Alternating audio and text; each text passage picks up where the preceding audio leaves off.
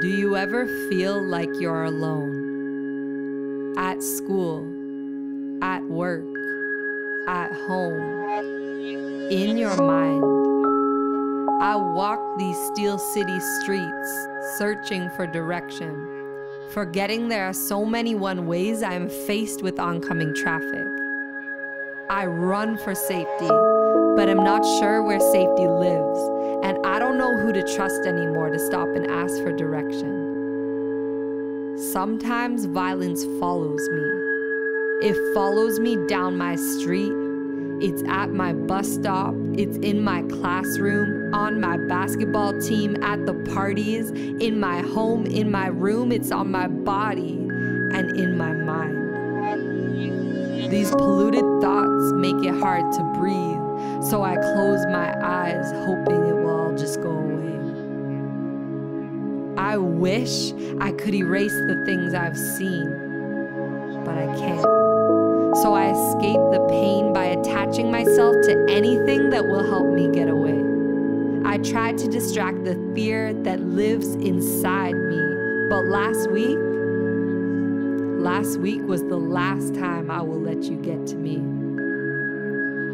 The fear that was dormant inside me for so long has now burst into flames, so don't mess with me, because I've been sharpening my knuckles on jaded memories since time.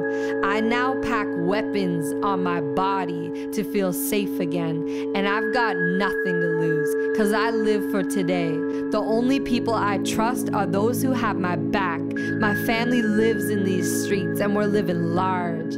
That fear no longer lives inside of me, but instead lives inside you, of me. Only now do people notice me as I walk, listen to what I say, or are concerned for what I do. I feel the presence of your judgment and opinions, but you don't realize a violent past leads you down a violent path of violent thoughts that breed a violent act.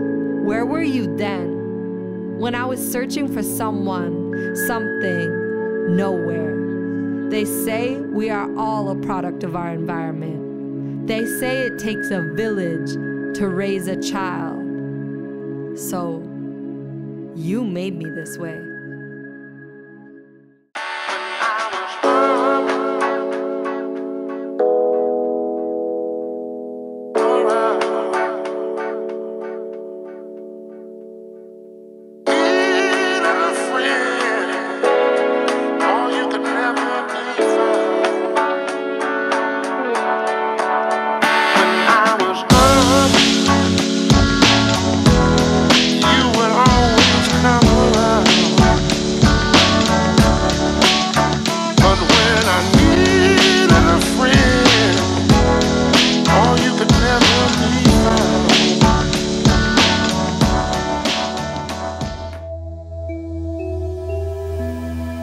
I think that everybody has to learn about death sometime in their life, but for me,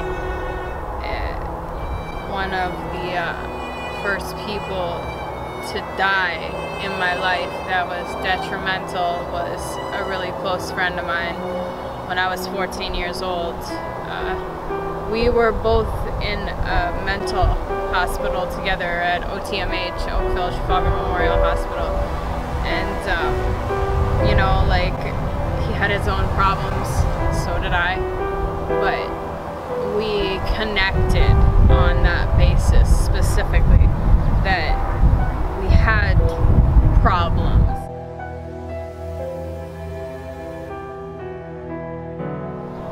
But unfortunately, that friendship only lasted for a year.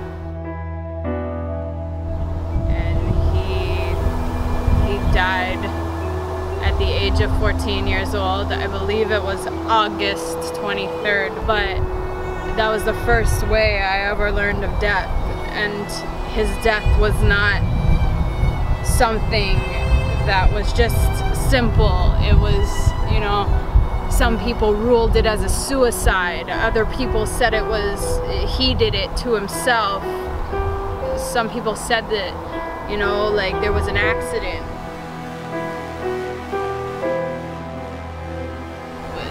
Nobody really knows what who did what. If he would have had, you know, a minute to be listened to, because I think that's something that police officers forget to do to 14-year-olds. Like we don't have a voice, like we're just freaking out for no reason. But no, like, because I know that happened to me too a lot when I was 14. And it's like, no, you know, if you just calm that child down and talk to them for a minute, then maybe you'd hear what they're trying to say and start taking what they're saying seriously, because there's a lot of, you know, I think there was a lot of neglect in that situation as to hear what he was saying. And because of it, we all had to visit him, you know, a week later in the funeral home. It's just like, yo, how can you do that to another kid? They just lost that person too. You know, like, you don't know the connection that person had with them. You don't know how that person feels looking at that body. It's just another form of torment, another bullying. Like, there's so much actual violence in this world, but we don't look at, we look at the large aspects. We don't look at the small aspects that are happening in our own communities, you know? And that right there, my friend passing away, it could have been avoided in so many ways.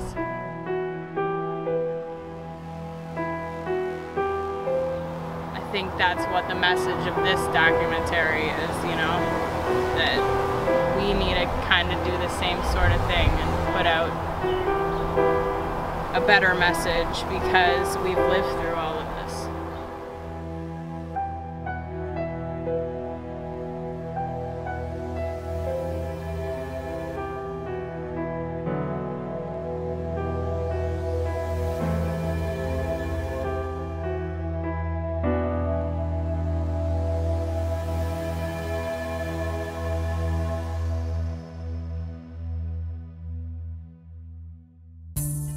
I'm a blind man, I'm a blind man, and my world is pale.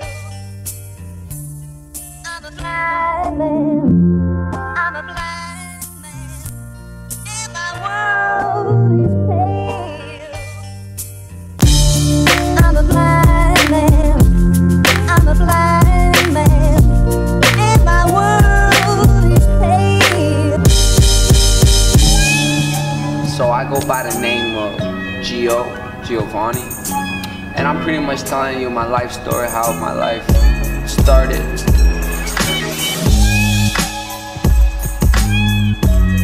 Right where I'm sitting down, if you rewind time, 2009, a lot of things have been going on here. We almost lost our life here. We gained a lot of money here, a lot of negative, a lot of positive, a lot of violence, a lot of guns, a lot of drinking. This park represents my past simply because I spent majority of my time here. That's one thing I learned, man. Everything happens for a reason. Everything happens for a reason, you know what I mean? See, I could have been in jail right now. I could have been dead right now. I could have been broke right now. I'm not either one of them. Back when I was growing up, no one cared about us. Nobody cared, you know what I'm saying? Like, the cops, all they did was arrest us for nothing. So, you have youth that have criminal records that can't even get jobs. So we going back to the streets. That's how youth is growing up. Why do you think all the violence is going on? People's priorities is messed up, B. It's like, I hate the fact that human beings get worse as they grow older. Like, how is that even, like, as you get older, you're supposed to get better. Intellectually, spiritually, physically, financially, everything has to get better. If I can touch a youth out there and you want to get a message out of this, create your own legacy. Whatever you want to create, you can create it. Now, I don't want to make it sound easy. It's gonna be a lot of problems. It doesn't matter how much things life throw at me, because life is the only thing that's gonna literally put you through hell. You know what I mean? Like, life is so much things, man. Like, life is hard, but it's worth it. I'm telling you, man, there's not a lot of role models. There's not a lot of entrepreneurs here showing the youth where to go, how to do it, where to spend their money, how to work, how to become entrepreneurs. You know what I mean? And man, you gotta think about all the positive things in your life. So create your own future. You are the person who you set your mind to. You know what I mean? Be involved in a positive environment. Become the person you want to be, because if you don't believe in you, no one's gonna believe in you. If you don't love you, no one's gonna love you. Self-love is the most important thing in life. You gotta love yourself before anybody loves you. You gotta respect yourself before anybody respects you. And that's one thing I learned from the streets. The streets are gonna teach you negativity and positivity. You're gonna take all that stuff in and you gotta filter it. Look, man, time management is the most important thing. My name is Giovanni Sounds, and I go by the name of G.O. And I represent ITP NGEN Youth Center, and I'm doing this documentary from the heart. I encourage the youth to become a better person, to change the world, and I promise you, you can do whatever you set your mind to. Work hard and never give up, and if you do give up, get back up. Don't just give up and stop.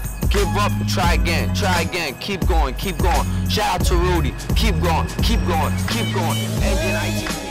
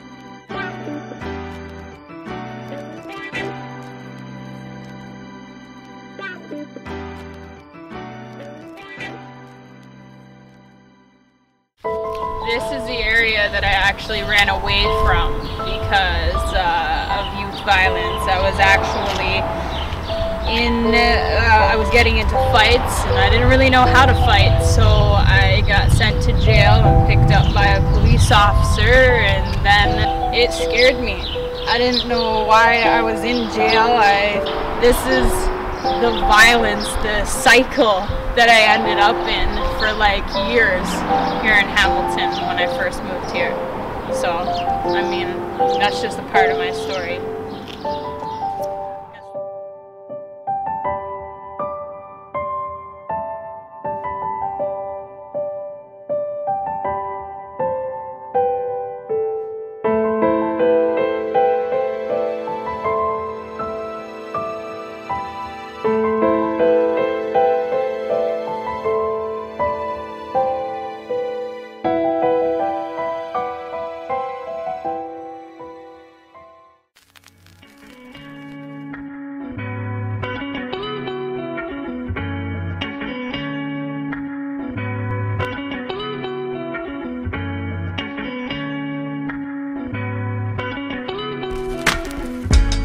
I don't know if you can see, but we're in Sir John A. McDonald, downtown Hamilton, and pretty much this is where like life started for me. You know, I didn't believe in myself in this high school, man, and I don't want to blame the high school like, oh, it's the building's fault or it's the teacher. Yeah, I will take responsibility for my actions, but I also feel like if I was in a better surroundings of people, I think I would have been more motivated. I didn't care, man. Straight up, I didn't care about nothing. I didn't care about my future. I didn't care about my past. All I cared about was just me living. I just told you my story of being in high school, but it's all in your mind. You know what I mean? Whoever controls your mind controls your life. Young people want to kill each other off. You know, why do you want to kill each other off? Don't you have enough problems in society? Like, come on, you got the old folks, you know, they're judging you. You got the police constantly harassing you. You got school teachers that aren't teaching you properly. They're just passing you on to the next grade. By the time you graduate, you can't even read or write. So why do you want to kill off your own young people? You got the police to do that. Hey, you got the school education to kill off your brains because they're not teaching you properly. You got your own parents putting your ass out in the street when you're 15 years old. Did you not make no damn mistakes? Are you perfect? Huh? I'll tell you something, I'm 60 years old, I'm a grandma. But I don't like dealing with people my own age because they're a sorry piece of you-know-what. But you see, the young folks, I respect the young folks. I love the young folks because I remember what it's like to be young.